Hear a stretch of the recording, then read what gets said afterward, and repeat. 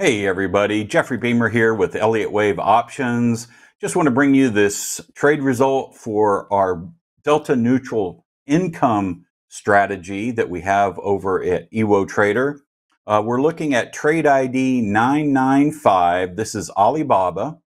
And this is a strategy that we employ to just generate regular income on a portfolio just week in and week out, which is an iron condor. So let's take a look at how this trade performed. So if we go to our entry, all right, we see here that on February 2nd, we entered this trade. And you can see several legs here. Well, once again, this is an iron condor. So we sold the call spread and we sold the put spread combined together. Okay, that makes an iron condor.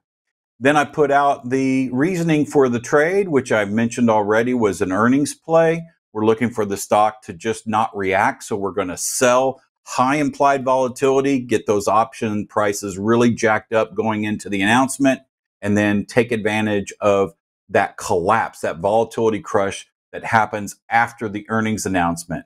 Now, what you're going to look at here is the alert. So here we have the trade legs, the call spread and the put spread combined together, give us our credit of $1.16. And then the modeling comes in, stock price on the left, and then the risk and reward levels on the right. Okay. So this is an image of an iron condor flipped on its side and rotated. Okay. And so we have in light blue here, we have our break evens, our upper break even on the top and our break even on the bottom, also coded the same way. And you can see the stock dropped down into this range and just traded sideways. So you can see the stock just kind of bouncing around here. We placed the trade on February 2nd.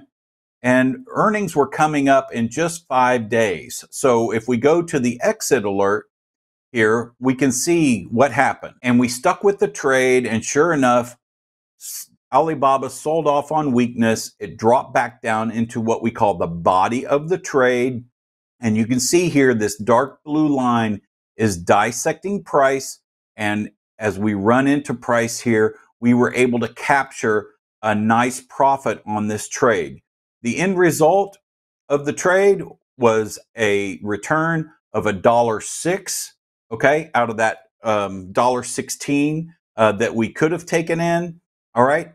So we exited a couple days early, as we exited yesterday on the 13th, even though the options expire this week, because there was no need to stay in the trade. We took more than 80% of our maximum reward. So it's time to take the trade off, which we did. So that's Alibaba for this week, trade 995. Come to you again next week with another trade result. Take care.